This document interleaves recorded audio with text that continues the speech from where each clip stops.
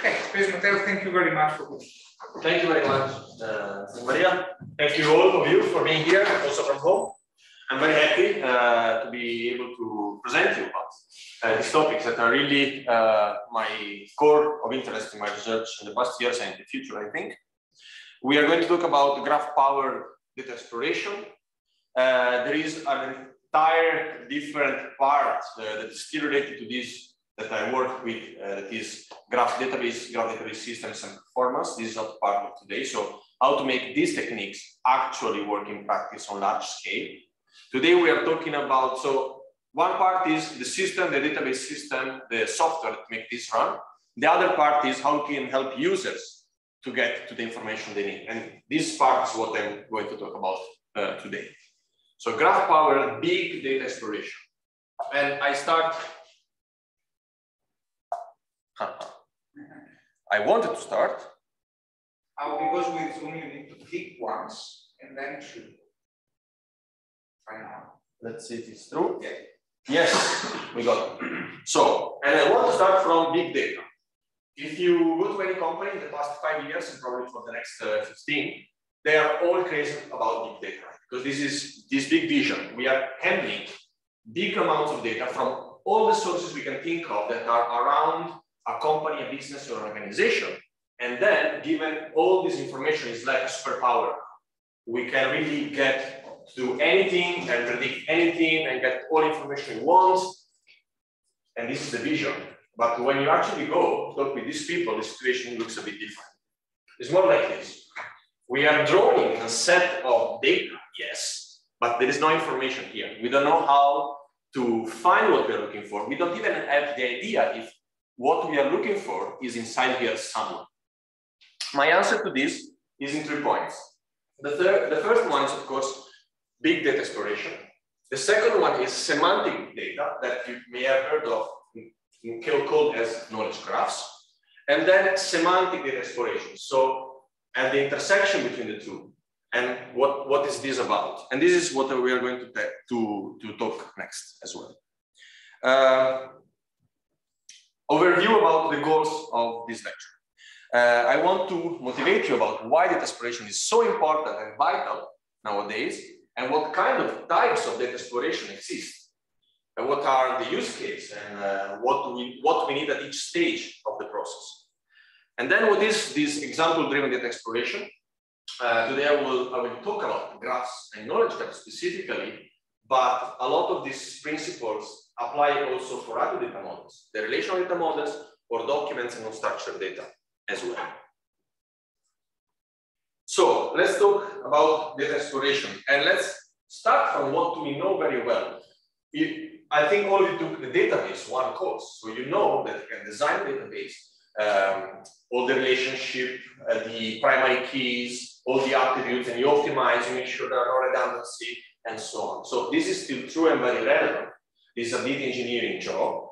And when we can do that, then we have a database that we know very well and which we have optimized for some specific business tasks that we want to get to the answer as fast as possible, as precisely as possible.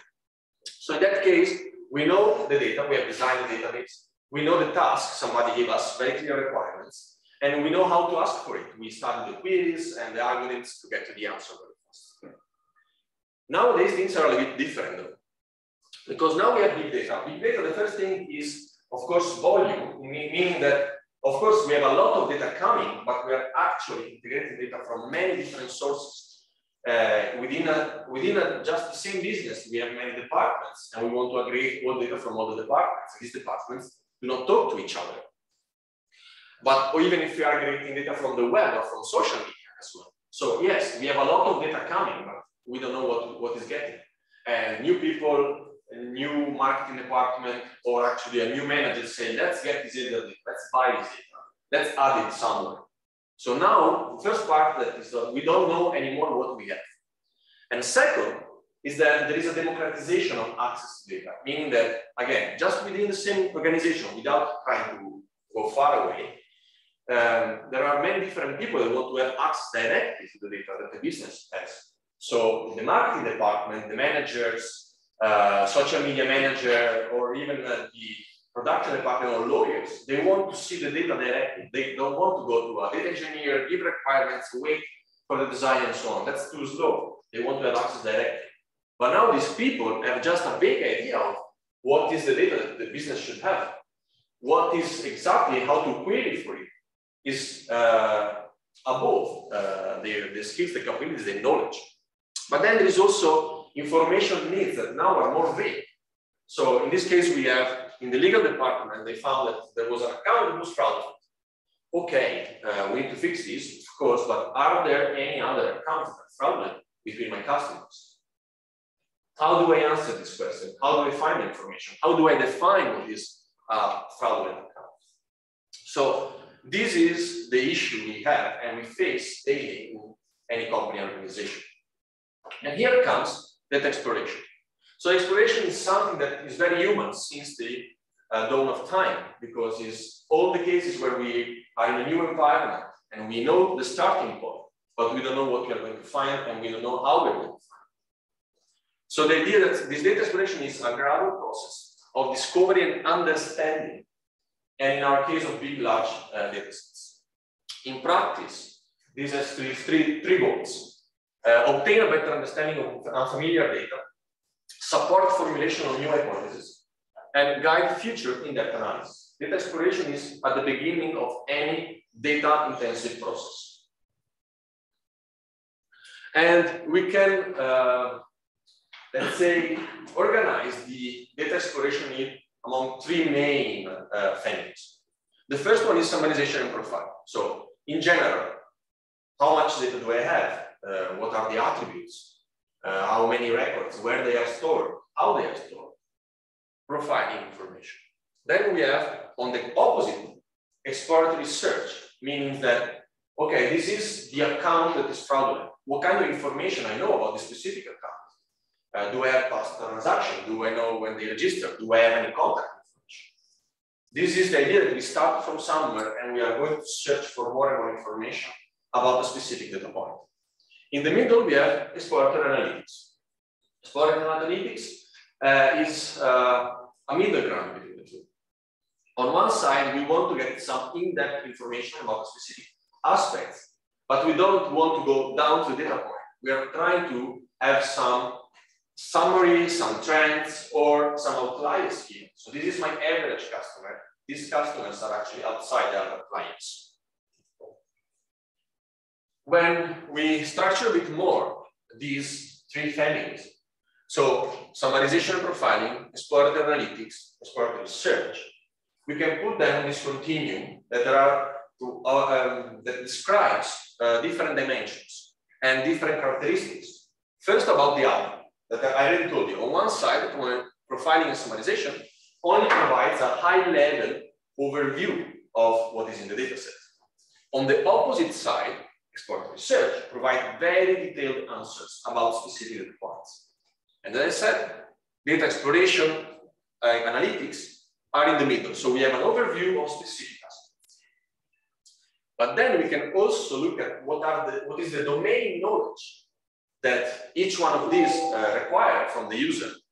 So if we look at summarization and profiling, well, this is where we start for the first time, when we meet our data for the first time. We know nothing. So we don't have domain knowledge. And with these techniques, we don't require any domain knowledge because we are going to get some initial domain knowledge. On the opposite, if we want to do exploratory research, we need to know specifically what we're looking for, like the user account, for instance. And again, if you're doing exploratory analytics, we need at least some domain knowledge to understand what are the aspects that we are investigating. And finally, there is another dimension that is how interactive and personalized this approach needs to be. On one side, again, we have no domain knowledge and we provide high-level overview. These are not interactive at all. It's just, okay, give me the broad picture of my data set. And that's it. Exploratory search is extremely interactive and extremely personalized because the legal department is looking at some information about the customer, but the marketing department is looking at different type of information from the customer. This will be personalized based on the user need. And at the same time, it's very interactive. We keep interacting, we keep finding, okay, maybe this, maybe that. And again, data exploration analytics are in the middle. I am going to focus on the second two, exploratory analytics and exploratory research. I don't want you to leave too much behind with the data profiling, but just to give a broad idea of this set of techniques, there is also all the techniques that are about data cleaning. And any people that works in a company tells you that 80% of their job is data cleaning.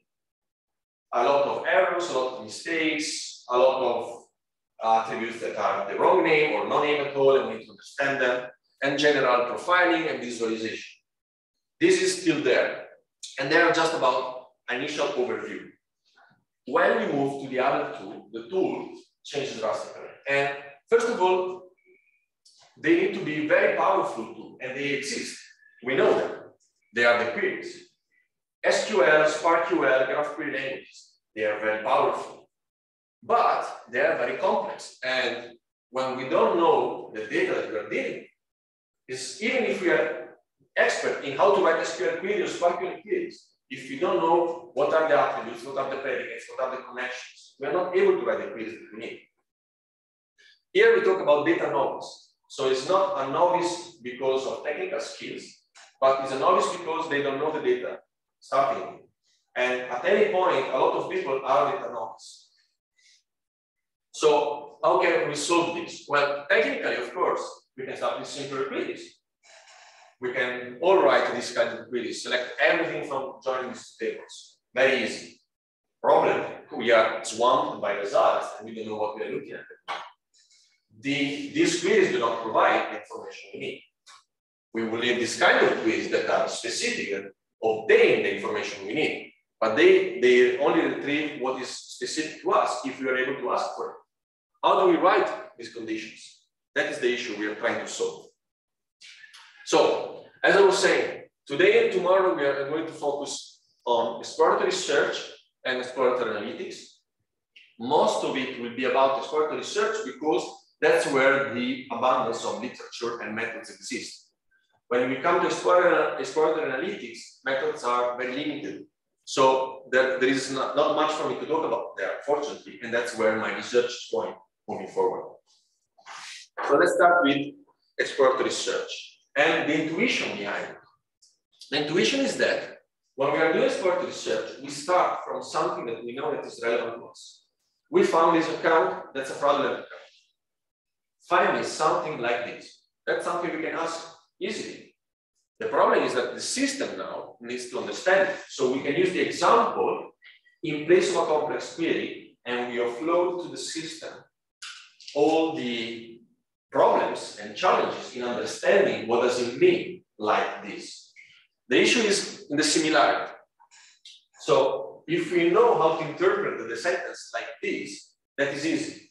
If we know how to compute what is similar and for the user, what is similar for the user, then we can find all the other elements. So we can just compare all the similarities and return them. That would be the goal. And that is where the challenge is. So let me be slightly more formal on what is this by example paradigm. Example-based search problem starts with a universe of items, among which the user provides us few examples that they know they are relevant for them. And the challenge there is to identify the similarity relation that allow us to find only the answers that are relevant to the user. So these answers are within the set that are similar to the similarity relation to what the user provides. So what we can use as similarity and how to do it efficiently are the two challenges. When we talk about similarity relationship, there are two broad categories. The first one is implicit similarity relationship. It means that we don't know what is the similarity relationship. We only have the item the user provides. And it is our task to reverse engineer it, to infer it from the examples. There are other methods instead that allow us to have an explicit, generic similarity relationship. And then, given the user input, we parameterize it. So on one side, we have reverse engineering queries. So I provide you the output of a query, and the system is going to reverse engineer, figure out what was the query to this output. On the other side, for instance, we have structural similarity. So I have this structure with these specific parameters, find other structures that have the same, other subgraphs, for instance, or other objects that have the same structure. There are slides on the other methods because these exist for relational, graph, textual, and there are also machine learning approaches to this. And if you go on dataexploration.ml, you will find the slides with the additional methods that I'm not going to explain today. There is also a book that maybe you can ask the library to get for you if you want to look at it. And now I'm going to move forward with this with approach that are expert research, example-based for graph data. So very briefly, semantic data knowledge graph. I think Professor Sibello already introduced you to most of that, so we go very quick here, but if you have questions, stop me anytime. And they start, the power of graphs start again in big data, not about volume now, but about variety. So when we are introducing and integrating large sets of data from many different sources, we have a problem that how we can integrate them, reconcile them. They are very different schemas and data. And that's where the power of graph takes the chief role, because graphs are flexible enough to integrate all this data and represent many different data within a single model. And graphs are actually everywhere. If you go to any database machine learning conference, somebody will have this slide, at least in every session, because they're actually using everywhere. We know, of course, knowledge graph, social networks, but there are very specific graphs that are used to represent the customer networks or protein interaction network or chemical networks and so on. So the graph model is expressive and flexible enough to be applied in all these domains. About this, the graph model, we recognize the core components, of course, the nodes and the edges. In a knowledge graph, we have labels, so we can represent semantics of the connections. And then we can additionally recognize different parts, the fact part, the fact graph, so the instances, and the ontology tree, so all the high-level connection between concepts.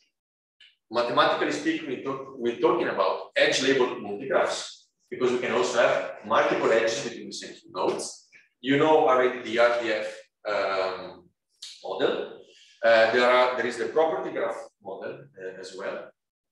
The core concept that I want you to remember about is the structure of the graph is as important as the data that I'm storing. So it's not just about the data values, it's how they are connected to which structures, in which shape. And you will find that industries are using it more and more every day. These are 3 articles from the communication of the ACM that are just big survey you look at about why graphs have a primary role nowadays. And these are just companies that use today knowledge graph in very different shapes for very different goals. So let's move to the core of the lecture here, semantic data exploration. And again, the core components, we are talking about example-driven exploration. And we're talking about this because it helps users to find information when they have a vague understanding of what they are looking for, when they have a vague understanding of the data. It allows them to avoid completely, most of the cases, to actually write any query at all. So it allows also data novice and novice people that are not skilled in how to write the queries to actually get the information without having all the skills. The exemplar query problem, I will show you now different techniques, but they all follow more or less this skeleton. There is a set of elements of input that are the user query, which are then used as a query as an input. And then we have a similarity relationship that determines which other element needs to be retrieved. And the element can be nodes or entities, single edges, or entire graph structure or paths. And there is this process where from the user query, we need to find the samples in the graph that match the user query. There is this resolution part. Given this part, we apply the similarity relationship to find all the possible answers. But in many cases, especially in graphs, the result set are very, very large. So in this case, what we are going to do is try to restrict the output to only those subsets that are the most relevant to the user query. We will see methods that, again, use as input nodes, and the similarity can be just about proximity, so connectedness in the graph. We can look also about properties, so the attributes of the nodes. Or we can look at input structures, so subgraphs in practice. And then we can see how we can use a similarity query. So this is one of those cases where we're going to have reverse engineering a query that selects a graph. Or just look at the relationship, the structural relationships, and their semantics. The challenges, again, understand why the user is providing these elements. What is that makes them relevant? And then, of course, there is a big challenge in how do we make this efficient. The most simple and intuitive exploratory search in a graph is that in a social network, for instance, we have few users that we know are relevant for us, maybe influencers, and we want to find what community, what are all the other nodes that are relevant because part of the same community, so relevant sense of highly connected. So we're using proximity as a similarity. This is called seed set expansion because we have some seed and we want to expand the seed. And the solution in this case is to use what is called personalized page rank. I don't know if you've seen already page rank, but personalized page rank is a version of page rank is skewed towards the user preference. How does this work? In the global page rank, which is used and was used by Google to rank web pages on the internet, we are trying to find nodes that are relevant because they are highly connected on a global scale.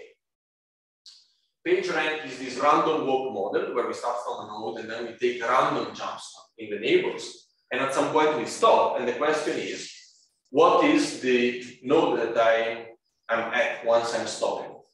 And nodes that are most frequently our stopping points are the most relevant because it means that are the most connected. But this is a global score. It means that we have the pages that are most important globally. If we are going to personalize, then we are adding a teleport probability, meaning that we start from a node, we take some random jumps in neighboring nodes, but at some point, I can stop and restart from where I started the first time. Those are my preference nodes, my skewed nodes. In this case, we are having just a local proximity, a local importance. That's the difference between global PageRank and personalized PageRank. And then personalized PageRank, this can be applied to the seed set expansion. We are using the seed set as our restart nodes. And one important thing here is that if we are on the web, links are links, they are all the same. There are no semantics. But if we are on a knowledge graph, different edges have different semantics. So how can we identify the relevance of different edges? Usually we are trying to put a weight, and that weight needs to be user-specific or application-specific. The most common approach is to weight edges that are relationships that are the less frequent in the graph, the least frequent in the graph, because they are the most informative. That is a classical way to do it. Remaining on the idea that we use proximity as a similarity, the min-winer connector problem doesn't want to find an entire community, but wants to find from nodes of the community which are the central hubs or the central nodes. So we have some nodes in the graph that we know that are relevant. For instance, people that got COVID recently, and we want to find who are the culprits. who are the people that are probably the one for which this was started. And again, we are trying to measure closest. So in this time, we are looking at all the shortest path distance between the original nodes. So the connector, the wire connector nodes are those that minimize all pair shortest path between all nodes. Now, when we're trying to minimize shortest path in a graph, typical problem is to build a Steiner tree. A Steiner tree is a tree that minimizes all the shortest path. But in this case, a Steiner tree is less connected than a triangle. A tree and a triangle have not the same connectivity. So in this case, we cannot work with a Steiner tree instead. We need to build a different kind of graph. It is not a tree. This requires to take the node, find a possible subgraph, measure all the shortest path, then find a different possible subgraph, measure all the shortest path, and continue every time measuring the Wiener index until we find the minimum one. This is, of course, not feasible in practice. So the idea is, instead of computing all the pairwise distances, to just take a root node and compute the distance to that root node. And instead of computing distances every time, pre-compute some shortest path in the entire graph and use those shortest paths given the route that we selected. This is the overview idea. So to do some pre-computation about shortest path, and we reuse that pre-computation when we have a specific in. This is of course an approximation, but you will see in basically all the time we are working with graph, that is the common procedure. We pre-compute some global information, we reuse that, refine it when the query arrives.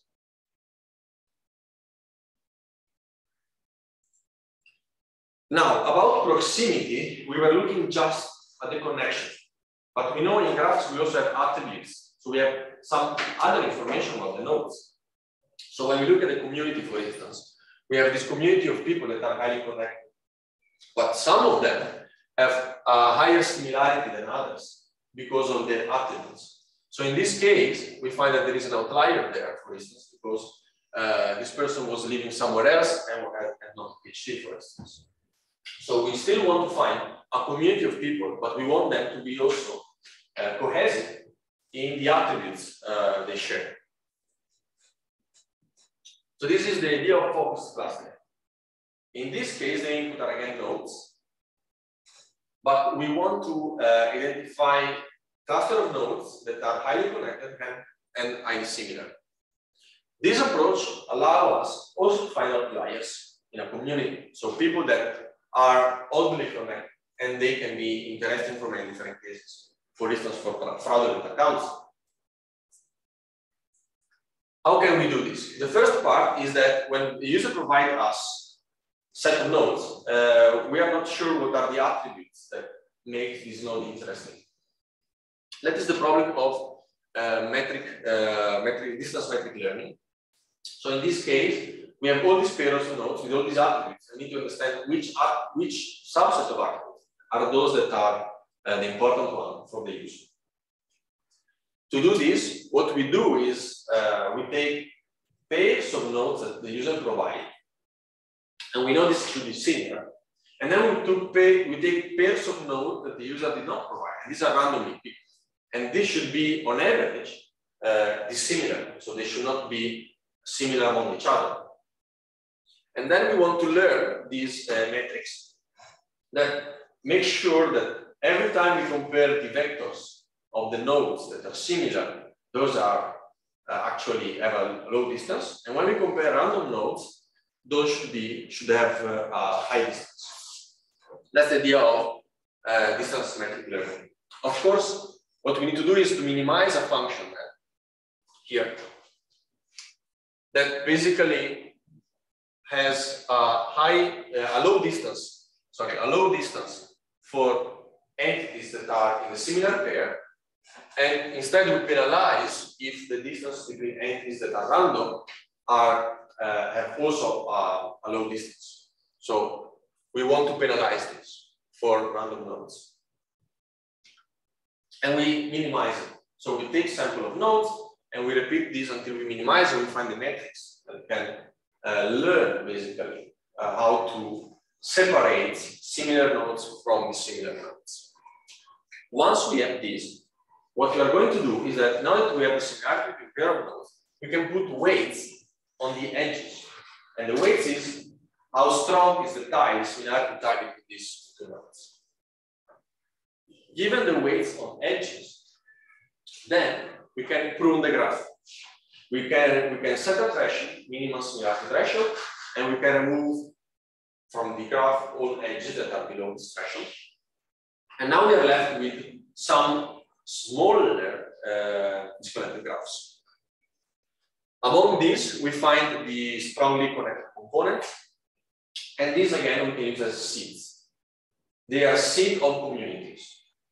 And now we need to bring back the other nodes because we want to grow the communities. These are just the core.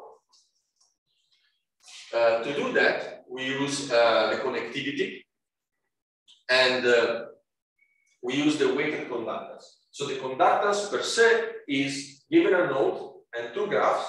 What is the highest connectivity within the one graph or within the other? We are measuring basically how many edges are crossing the boundary between the graphs. That is the essence of the conductance.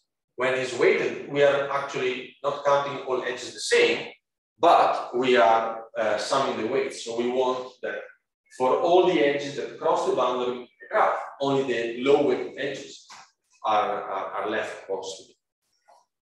But every time then, we have this small seed, a small community, and we say, okay, we want to add this extra node. What is the conductance of this extra node? We measure the weighted conductance, and then we decide if the conductance is higher when we add it or when we remove it. So we keep iterating, we keep adding. And this allows us to grow the communities until any other node will only reduce the conductance of the graph.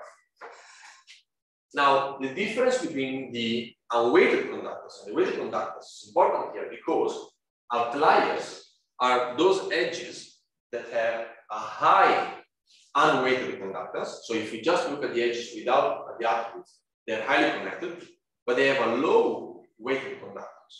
These are our outliers.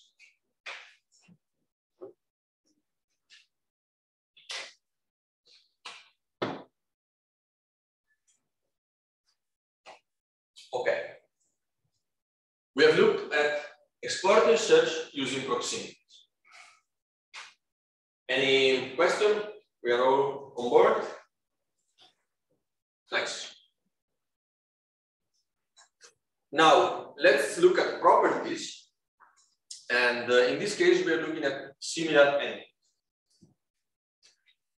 We move to a model that's more similar to what you know already. The knowledge graph model, where we have entities with properties that are expressed as edges, usually. In this case, again, we have a set of nodes, but now these nodes are entities of interest. And we want again to retrieve more nodes. But in this case, we are not looking at the connectivity of how close these nodes are to each other, but we look at what are the properties that describe this. So for instance, in this case, if the entity is Arnold Schwarzenegger, we may think of politicians from the US, yes, politicians, bodybuilders, or action movie actors. Now, if the user provides us an additional entity, vis-a-vis weight, and Chuck Norris, then we can identify which one is the set of entities that we were thinking about. So that's the idea. We get a set of entities, and we want to find other entities that are coherent for the properties that describe them. How do we do that? The first thing is we define what is called an aspect set. So the set of properties or aspects that describe a specific entity. For instance, Schwarzenegger is described by the fact that the sport he participated in was bodybuilding, and the fact that he has a type that is American actor, or American actor and Governor of California. These two aspect sets are set of properties to describe Arnold Schwarzenegger. Both of them are defined maximum if by adding any other property to any of those, the only entity that we can retrieve is just the query one, the query entity. So if we search for sport bodybuilding, type American actor, and governor of California, we will only find Arnold Schwarzenegger. So these three properties together cannot go. Only a subset of the two can go together, and these are maximum, because adding anything else will not provide any result. Now, there are some characteristics of maximal aspects that we want. The first one is that they should all contain some types. In an RDF graph especially, they should all contain types. And usually, we need to include only the typical type, meaning that if I add there type human, that will not be a very informative aspect to add to an aspect. So instead, American actor or action actor or governor of California, or maybe US politician, they are more descriptive. Then, so at the same time, we want to prune generic aspects. For instance, if you look for an entity that's height 1 meter and 88, you will find these people here, but also this nice tank. So that's a reason why we don't want that. Then, the identified aspects that are possibly relevant, we may want to rank them based on how many entities they contain, how specific they are. So, for instance, in this case, if we have American actor acting with expandables and again type action actor, then we can find a small set of entities with predicates that are very specific. So this is a set of entities that is probably very relevant for the user. What is interesting here is that this process is repeatable but interactive, meaning that the user can provide some nodes, we identify maximal aspect set, we pick one that we think is relevant, we provide entities to the user there, we think this is something you like, and then the user can provide us feedback. I like this entity, I don't like this entity. With this information, we go back to the aspect set that we have retrieved and we can prune them. So this is very important because this is interactive without actually starting everything from scratch, which, as I was saying at the beginning, is a defining characteristic in expert research.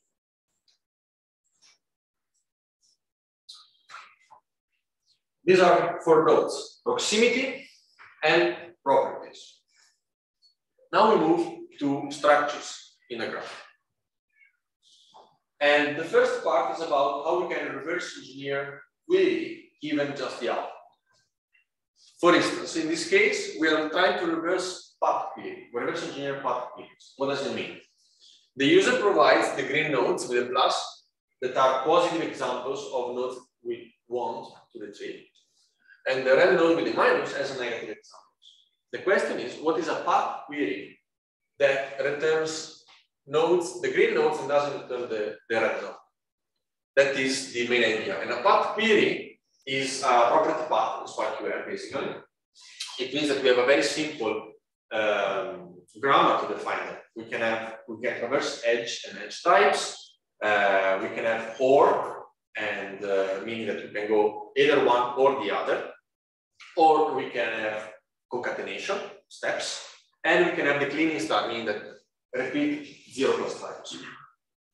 Like for instance, in this case, a possible path query is the following.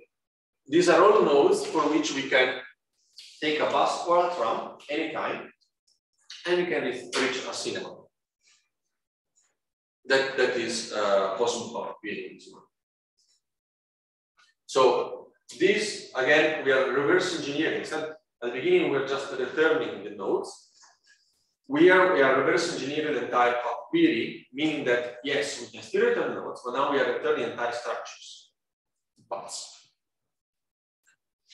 The example I gave you is about a single node, but of course we can provide pair of nodes. So path query that connect nodes from this starting point to this end point. That is also another option for this type of methods. Now, in this approach, different from the first two and similar to the search, the user provides positive examples, but the user can also provide negative examples. And this is again something very important for research, because then we have additional information about nodes, entities, structures, status that we do not want in the result set. And the first part is that we need to find what are path queries that are coherent and compatible with the set of positive and negative examples.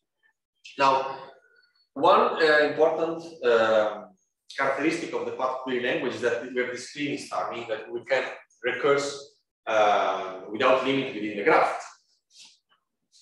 This is a bit problematic because then we don't know if we have a fixed set path. So do we want to take the bus at most 5 times, or we want to take the bus any arbitrary number of times?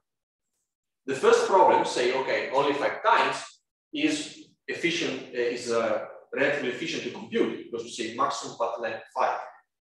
The clean star, we have looped in the graph. We don't know when to stop, when we are reverse engineering the group. And so in this approach, what they do is that given an application, we can set a maximum length of the path that is reasonable. The idea is to set k twice the average length of the path that we're looking for. And then what we're doing is that we are reverse engineering paths without the clean star. So we assume the user does not want a path query with the clean star, with infinite repeatability. And for that kind of queries, we can build in polynomial time an automata that can accept the language and tell us which path queries can be produced. Given this automata, which is deterministic and easy to obtain, then there is a second process that tries to relax it and find loops and nodes that can be collapsed, like in this case. And in this case, we are retrieving the language with a clean star. So we first find a finite state automata for a fixed language, and then we collapse node and we relax it to generalize the language to the clean star. That's the idea here. Now we move to even more complex queries to reverse engineer. These are full sparkle queries.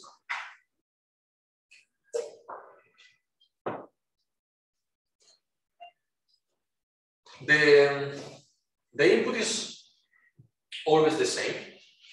So we have table output, like a sparkle query used for you. And we have entity names in this case that can be matched to URIs. And at this point, this table can also contain empty cells. This can be empty cells because the user does not know what is the value for that output for that specific example. That is one case. The other case is because actually in this graph, information can be complete. So we have the optional statement that is SparkQL. So this is the input, and we want to be able to retrieve SparkQL queries that can produce exactly the input that is actually the output the user is looking for. Now, in general, the problem on a graph is this complexity class that if someone of you knows the name, please tell me. I looked for it everywhere. I need to speak to the author to have the correct name of that. But is some very high exponential complexity class. It is completely untractable. And so we need to resolve to a simpler approximation. The idea is the following. We exploit the use of optional, and we exploit the fact that users usually only want to connect at one hop of distance. So we start from the variable that has the most number of values, and we say this is the core value, the core variable for which we define a binding. And then the other are connected with optional state.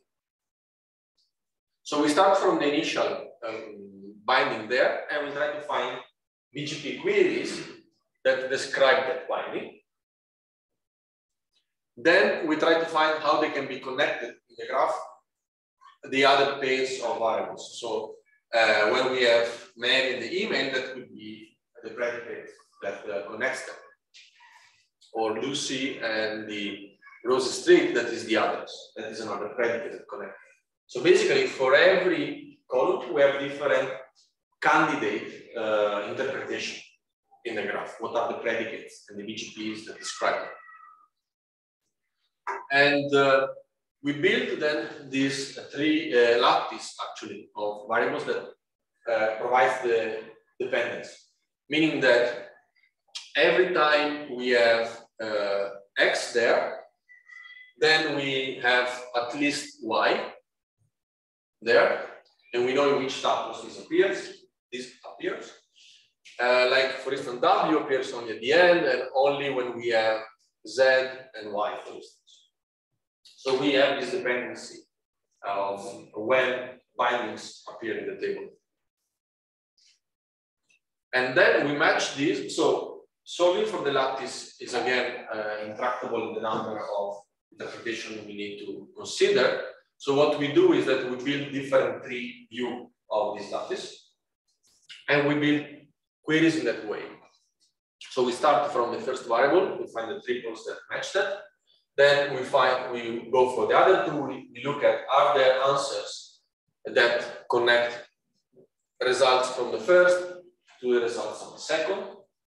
And basically we prune out interpretation as we move down in the tree to build. And this is a greedy approach, meaning that at any time we only add the minimum amount of BGP queries that can provide the results in the output plus some other results.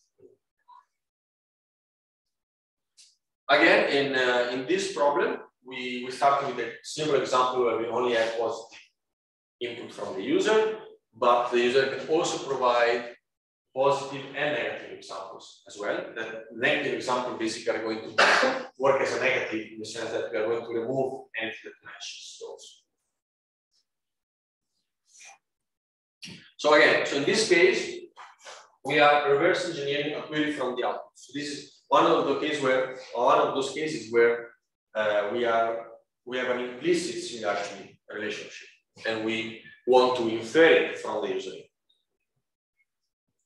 There are approaches that work like this also for SQL queries, for instance, and in that case we have all the project join aggregation, because in that case we also have tables to join and so on.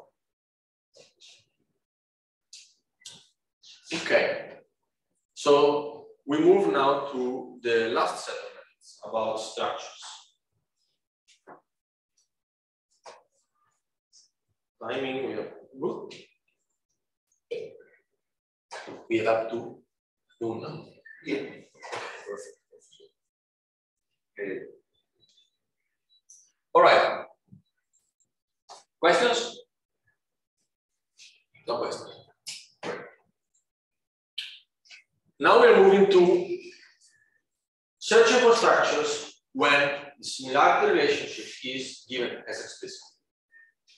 Now, in this case, the input is not just a table, but is actually a small subgraph of interest from the user. And the similarity relationship is some form of structural similarity and homomorphism. In this case, we can look at isomorphism or some variation of simulation. The idea is that given the graph here, so here we have Google, YouTube, Menlo Park connected this way, we're going to find it in the knowledge graph. And then once we found it, we want to say what are the other substructures in the graph that match the same connections, but they are also relevant for the topic. Meaning that returning Yahoo, Tumblr, Santa Clara is a better result compared to CBS, Paramount, New York City. We are probably looking for IT companies, not just for general US companies. And if there was some French agricultural company, that would be even less relevant. So we have these two problems. First, how do we find all the substructure in the graph? Second, how do we determine which one is more relevant. Let's start from the similarity relationship first. So isomorphism is just exact match of the structure as it is. But simulation allows us some approximation, some ambiguity, and it is especially important in a knowledge graph, as most of them we will see that the connection can vary a lot in shape, even though they are similar to each other. So the difference here is that isomorphism is technically a bijection, so it needs to be goes both ways, so we have a perfect match. Simulation instead is just surjective, so we need to be able to map all the input to the output, but the opposite does not work. So for instance, with that graph query here, G1, simulation itself can also match this one, which is disconnected. And that is something that we don't actually want. It's good to have some flexibility, but to match disconnected graph is probably not going to return structure that are relevant for the user. So in this case, we are using strong simulation instead. Strong simulation adds some constraint to the general simulation approach, so that we still have some flexibility because we are just going one direction. We are looking if we can match from every node the child node at least. But strong simulation adds the constraint that the output graph must be connected and the size of the graph is bounded by the diameter of the query. So in this case, we have a nice trade-off between allowing for flexibility and retrieving answers that are compact and connected, so they are meaningful to the user. The question is how we find the structure efficiently in a large graph. The first idea is to prune out the search space for nodes that are for sure not going to be part of the answer. This approach is generic for graph simulation and graph isomorphism, and it works in the following way. For every node in the query, we are going to build a signature. So, for instance, for the node A, the signature will be that A is connected to a B node, and for B is that B equal to A node. At that point, we can take for each node their signature and go in the graph and remove all those nodes that do not match the signature. So in this case, we have removed this U node here because it's not connected to any B node. We know that node is not going to be part of our solution. This signature can, in this case, is a distance 1, but we can build it also distance 2 or a distance 3. So to which kind of nodes I'm connected in 2 hops or 3 hops. And once we have the signature, this can be encoded as a bit vector, so it's very fast to go into the graph. Search every single node and remove all of them. This is a conservative pruning in the sense that we are sure that we are not going to remove any node that is not part of the solution. But still, the search space is quite vast. So the idea here is, okay, we want to restrict to only the region in the graph that is relevant, that match the topic of the user, the interest of the user. So in this case, we are going to use something we've seen earlier, personalized page rank. We use the user query as our seed set. We run personalized page rank, and then we provide a scoring of all the nodes around it. These are all the nodes that are highly connected, and since they are highly connected, they are probably relevant, especially in knowledge graph, where we have connection, for instance, the types of nodes, and similar the nodes that connect them. So with personalized page rank, now we are going to provide weights, and we remove from the graph everything that is below some minimum threshold. This now is not conservative as before, because it means that some structures that we're going to remove, they can still match the user interest. But since they are far away from the user query, they are probably not relevant for the user at all, like for the case of IT companies versus just general companies. This case is one of the cases where the importance of the relationship plays a big role. Meaning that, as I was saying before, in the personalized page rank, if they are just web pages, links all have the same weight. But in this case, links have a semantic, so we need to provide different weight to these edges, so that when we do the personalized search, we can skew the connection.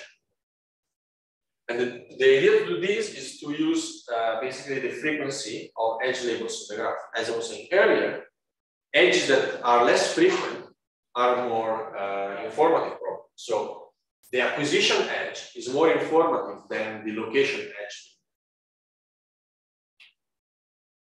With this idea, starting from the query, we restrict to a set, and then we can run isomorphism just within that set of results, or strong simulation. So we are pruning and then refining. This approach, as was shown earlier, requires as input full query, a structure that the user provides to us as relevant. But as I was saying in the beginning, we in an exploratory search use case, the user may not have a clear idea of what is the structure connects all the information of, that they are interested in. So this is the case when we have multiple partial examples.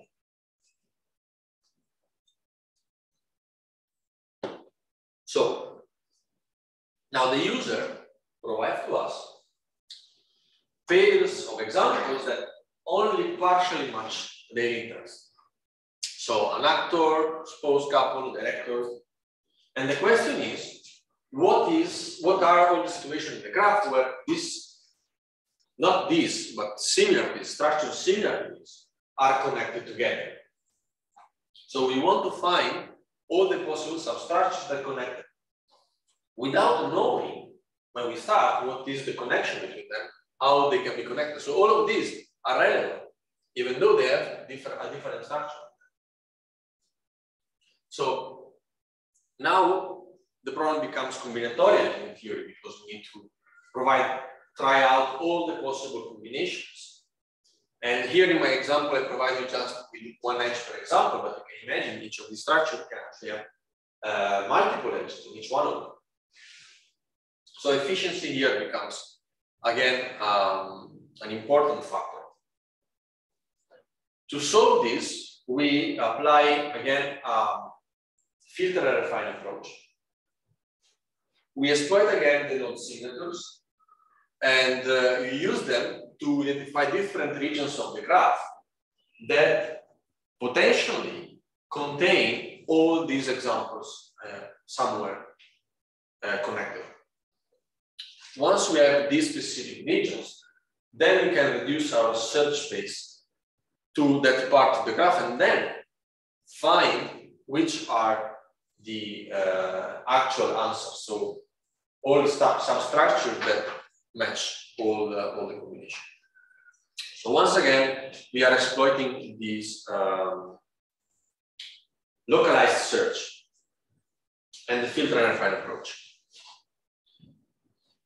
And in this case, we have a mixture because we don't know exactly what we are looking for, and so even though the similarity relationship is given, is a structural isomorphism, in this case is actually in between, because we have some structural similarity that we don't know how the entire graph will look like. Generalizing this approach even more, we can have an example tuple in this case because the input are nodes without knowing the connections. And this is similar to the reverse engineering approach for Spark architecture earlier. So in this case, we have multiple tuples, outputs like in the previous approach, and we want to find how they are connected and then find other structures that that provides the same output tuples. And in this case, we are using again isomorphism for determining which structures are relevant to the use. The approach in this case is bottom up. We start from the user input and we build what's called a maximal subgraph, meaning that we take the nodes on a single tuple and we look in the graph all the way that these nodes are connected. We build a very large graph that connects all these nodes. And this is, we usually set a maximum size for this graph. And we say, okay, ideally, we would like to find an entire region of the graph that matches all these connections. But that will be, as for the case of the maximal aspect set, that will be too restricted and also extremely complex to search. So the idea is that we start removing from these maximal graph edges until we are left with a graph that is returning some other results.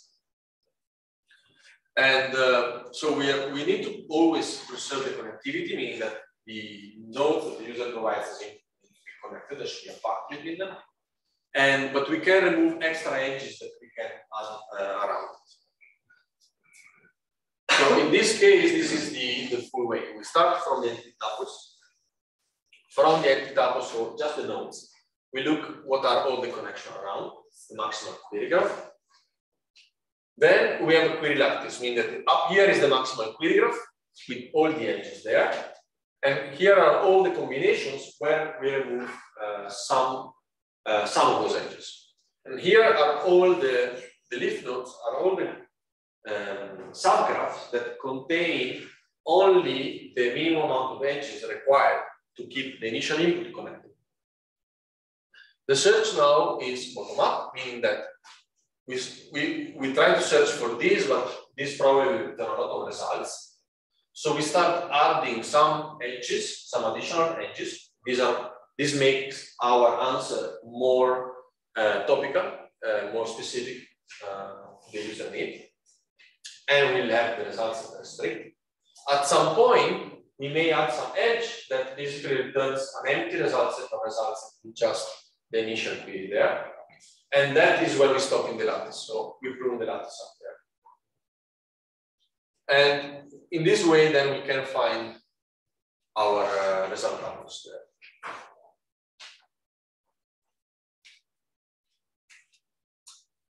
Okay, so we have seen example search methods for nodes and for structures.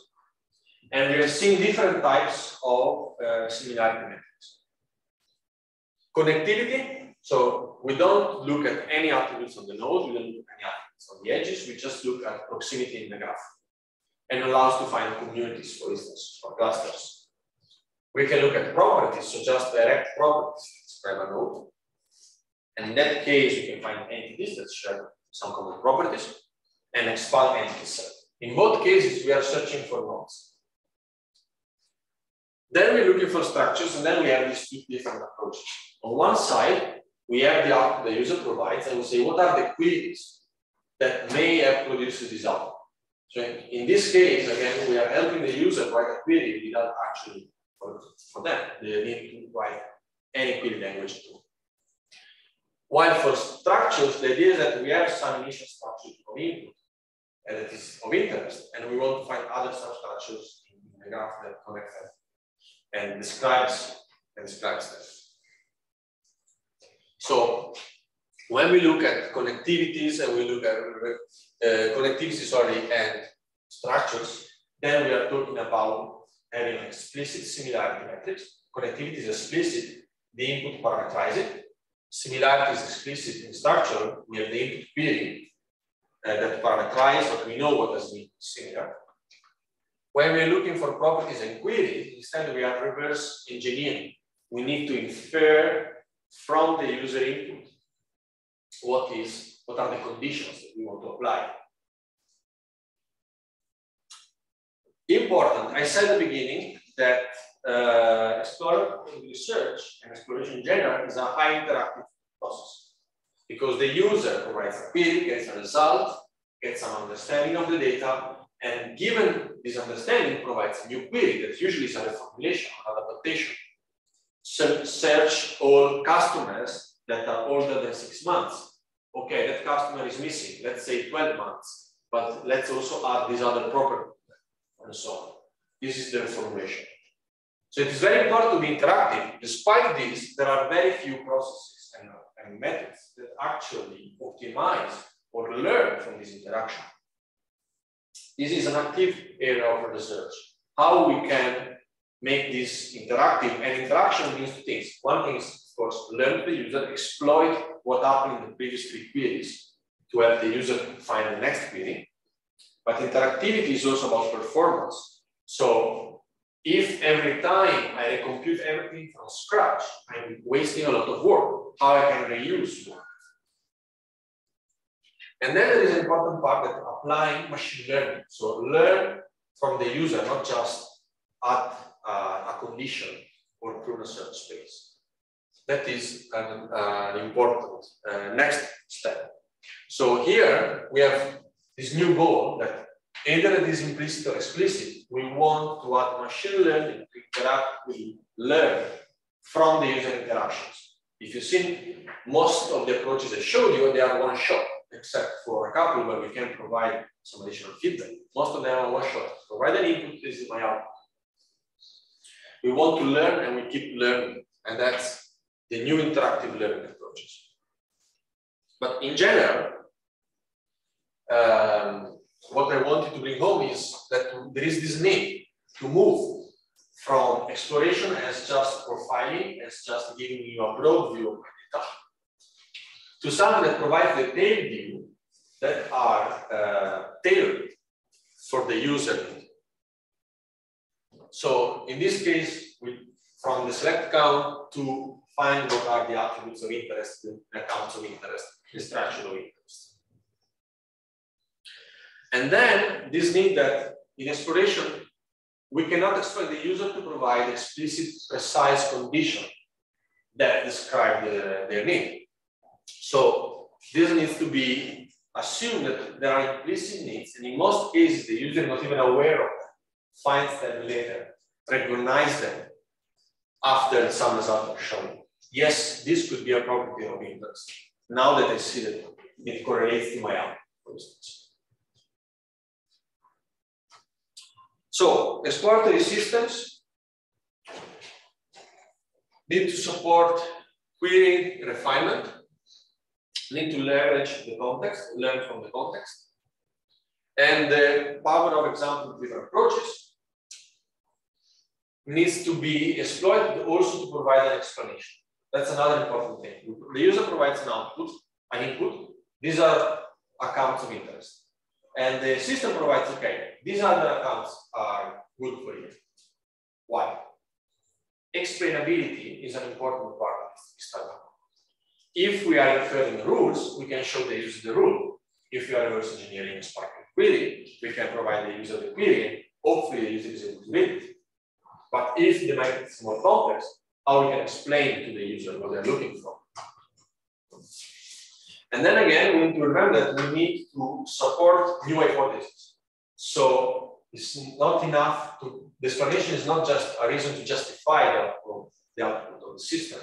It's also a way for the user to identify what could be important queries or important questions to ask next to the company and so on. So support new hypotheses. Again, interactivity and personalization. I hope I convinced you about the power of example-based approaches. The fact that they can help find information within unknown and familiar data. Unclear information, this is very important, it's part of the search. Unclear information need even to the user. We want to exploit embedded semantics. So the connectivity is already some form of semantic, but of course, in knowledge here, more information. And that's also easier for users because it's easier for users to come to you and say, these are some piece of information relevant to me, instead of this is a query that is relevant.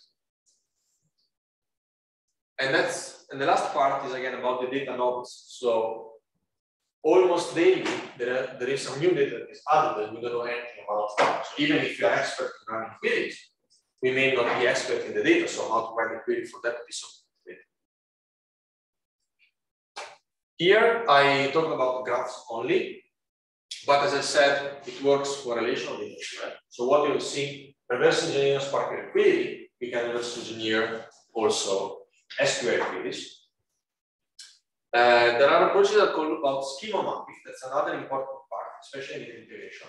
When we have two different databases and we need to see them within the same global view, then we need to do schema mapping. So I have customers in this table and customers in this other table. These tables are different. How do I map attributes to one to the other? Maybe on this table, if you join to another table to get all the information to the other. This is called schema mapping.